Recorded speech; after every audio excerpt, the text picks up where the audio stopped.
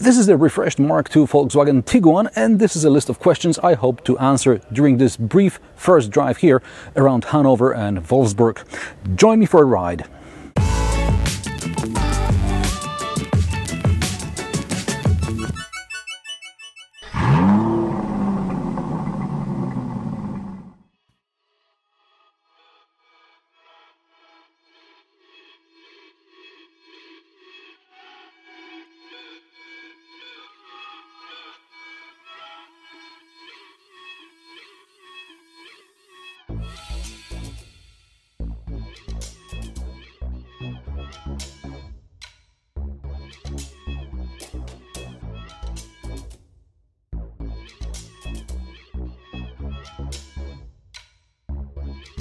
The Volkswagen Tiguan launched in 2007, and since then it sold more than 6 million units worldwide.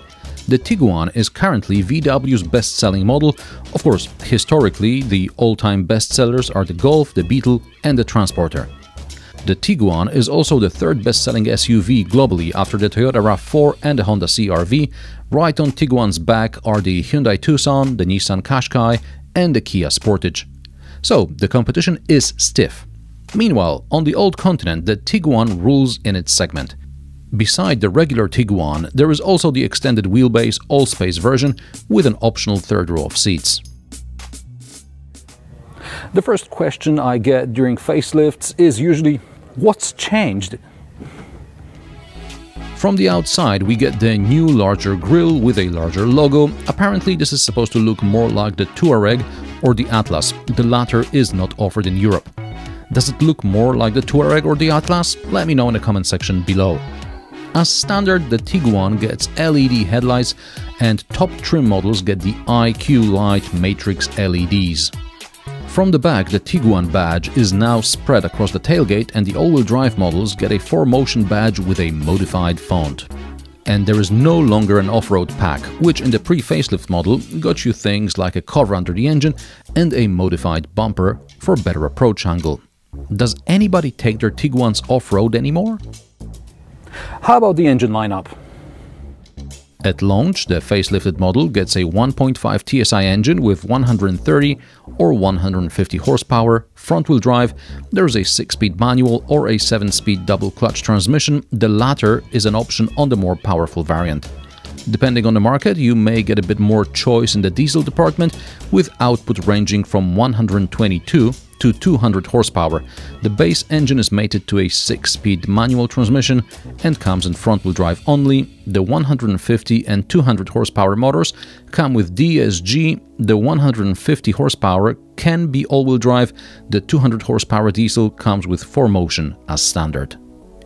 There's also going to be an e-hybrid PHEV with pure electric range of around 50 kilometers and a Tiguan R with a 2-liter 320 horsepower TSI motor, all-wheel drive and torque vectoring. It also gets larger disc brakes, a sporty body kit, sport seats, optional Akrapovic exhaust, etc. What do we get as standard? The Tiguan comes in basic Tiguan, middle, life and top elegance or R-line trims. The R-line is not the same as the Tiguan R. The base Tiguan gets things like 17-inch alloys, LED headlights, multifunction leather steering wheel, proactive passenger protection with front assist, multifunction display or MIB3 infotainment system with a radio and 8 speakers. The Elegance and R-Line get things like digital cockpit, matrix LED headlights, ambient lighting. Elegance also gets electrically operated tailgate and silver roof railings, while the R-Line gets touch panels on the steering wheel. Which takes us nicely to the touch interface in the refreshed Tiguan.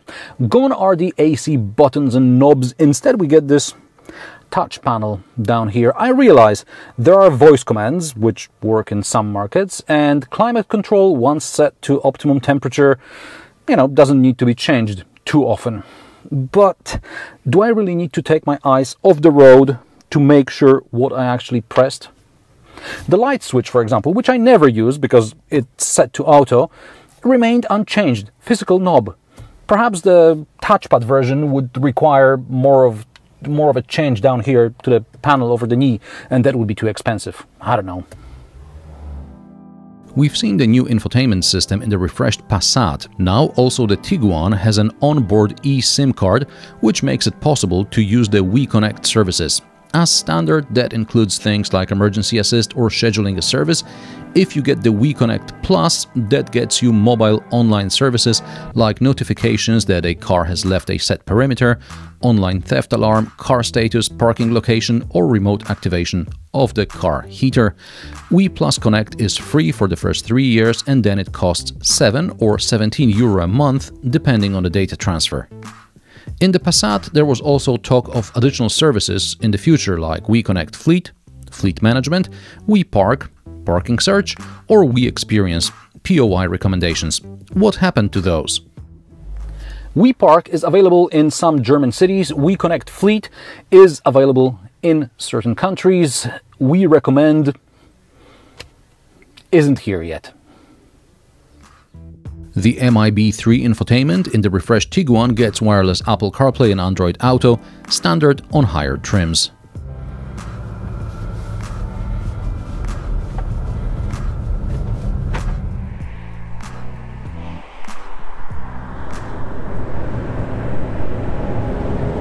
Did the refreshed Tiguan get some new driver aids? Yes, it did.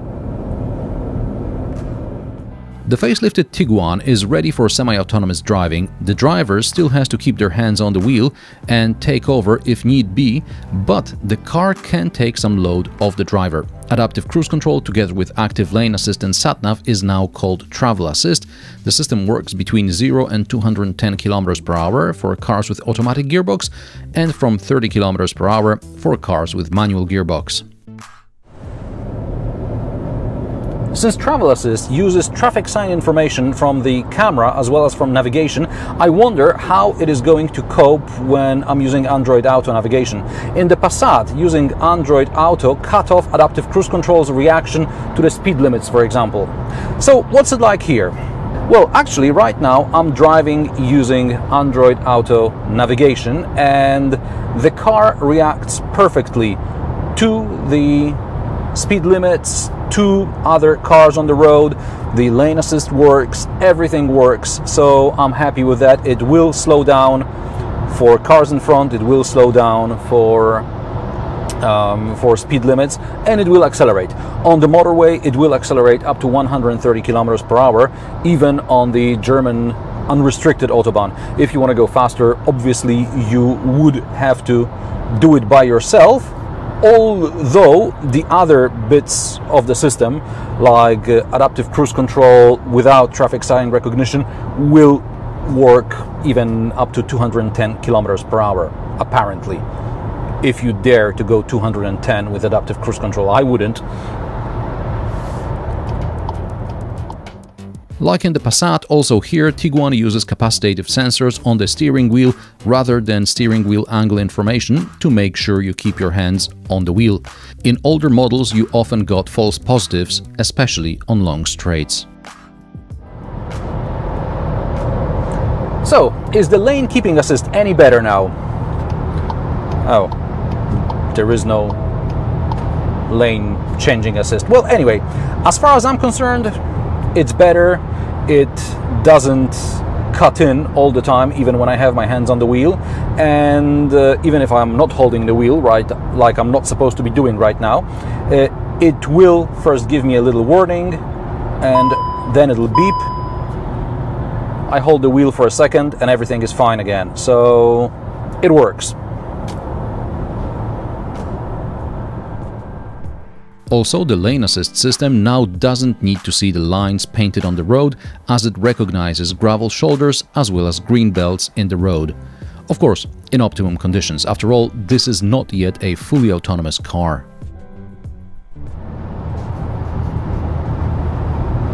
Has something changed as far as ride and handling is concerned? Well, the car is fine as it was. My problem, which I remember from the previous Tiguan and, well, the pre-facelift Tiguan, and it's still here, it's this hesitation when you, for example, approach a junction very slowly, you look around, everything is fine, you want to go on your way, and then there is this moment of hesitation. The engine doesn't know what it's doing. Well, I'm sure it knows what it's doing. It's more of a emissions thing. It wants to keep the emissions low. And we're talking driving in normal mode. I'm sure if you're in sport mode, it's better, but you don't drive in sport mode normally, do you? Similarly, when you reverse from a parking space and you put the car from reverse to drive, and normally you just put it in drive and you would like to take off, and here again there's this slight moment of hesitation, which I don't really like. As far as the cabin sound insulation is concerned, soundproofing, I can barely hear the car, which just overtook me. Here's another one. I can barely hear them, so the soundproofing, at least in the front of the cabin, is good. I'm sure this car has got these, what do you call them, acoustic windows. However, what I do hear all the time is when the tarmac changes here on the motorway. There are stretches of motorway with rougher tarmac, like here, and I can very, very much hear the road underneath me right now. However, there are also patches of smoother tarmac where it's much more quiet, so I wouldn't mind a bit more soundproofing from the underside. And maybe it's also to do with the tires, something to pay attention to if you do a lot of motorway miles.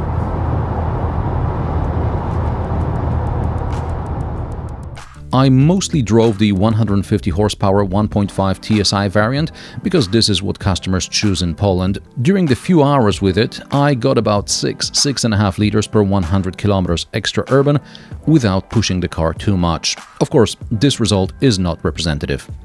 Meanwhile, the 2-liter diesel gets something VW calls twin dosing. Two catalytic converters get two separate AdBlue injectors. One is closer to the engine and it works as soon as the engine starts. The second one is further down the exhaust system where exhaust gas temperature is much lower. The second one works when the engine is under heavy load, like during high-speed driving or towing. Speaking of towing, the Tiguan can still tow up to 2.5 tons.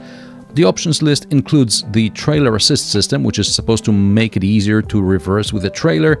I tried it during the Touareg launch event and I was as useless with it as I was without it.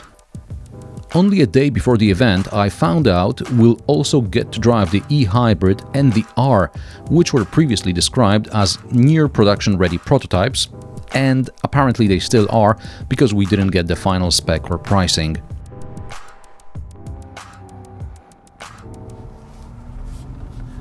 This is a very short ride in the new Volkswagen Tiguan e-hybrid. That's a PHEV plug-in hybrid with a 13 kilowatt-hour battery with WLTP range of about 50 kilometers. Until yesterday, this car was still called a near production-ready prototype, so there was very little known about it, and until I came here today, I didn't know I was going to be driving it. So anyway, 245 horsepower, a bit of torque steer. This car has a 150 horsepower petrol engine and a 115 horsepower electric motor, and together with some losses here and there, this gives us 245 horsepower. Or does it give us exactly 200? No, it doesn't. Anyway, 245 horsepower. It's very clever in a way that the navigation system will let you optimize your drive so that you make the best use of this 50 kilometers electric range of these 13 kilowatt hours. It means that as you're going into an urban area, the car is likely to switch to electric, and when you're going along a motorway, it's more likely to use the petrol engine. Also, if you have your destination input in the sat-nav, it will tell you, well, it will adjust your propulsion depending on what you want to achieve, whether you want to have some electric energy left at the end of your destination to go through some urban area, etc., etc.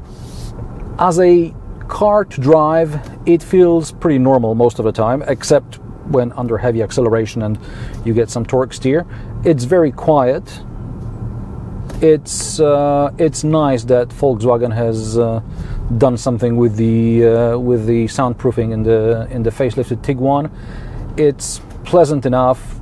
The steering is a bit light, well, not a bit, it's just lifeless, but you know, you don't expect much from a PHEV unless you buy a Porsche. If you want to see a Porsche PHEV, very fast Porsche, click the link, which is somewhere around here. And now I'm going to switch this for something ever so slightly more exciting.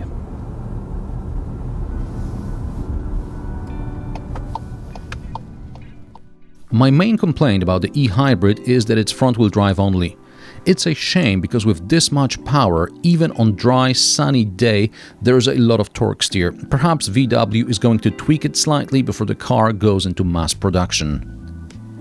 Then I got to drive the Tiguan R. As the afternoon rush hour was approaching quickly, I found an empty service road where I checked what the Tiguan R is capable of. See for yourself. Sorry for the shaky cam, but this really was a service road.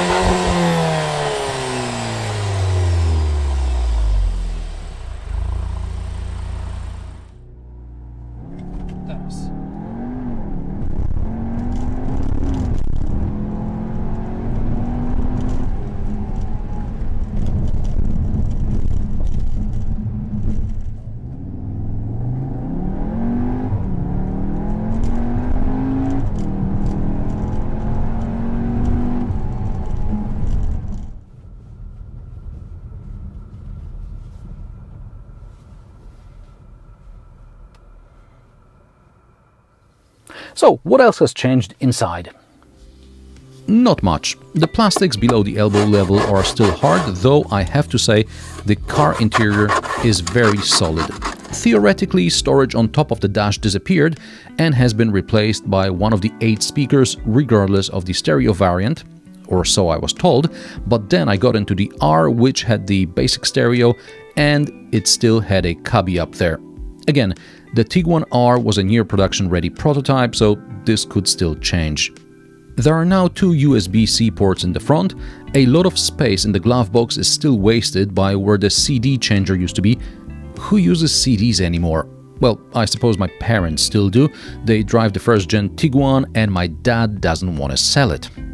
In the back, the seat still slides, like in the first Tiguan, and the backrest tilt is still adjustable. There is a third zone climate control, and now, besides the 12-volt socket, there is also a USB-C port. Picnic tables are out, small pockets on top of the seat are in.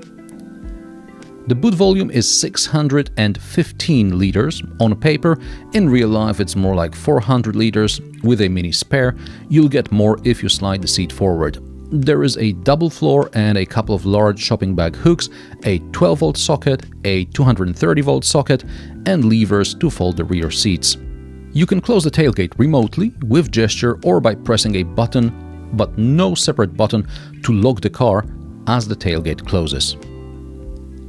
Prices of the refreshed Volkswagen Tiguan start at €28,205 for the 130 horsepower front-wheel drive 1.5 TSI 6-speed manual transmission model. The cheapest diesel will set you back €30,500. The cheapest all-wheel drive diesel costs almost €39,000.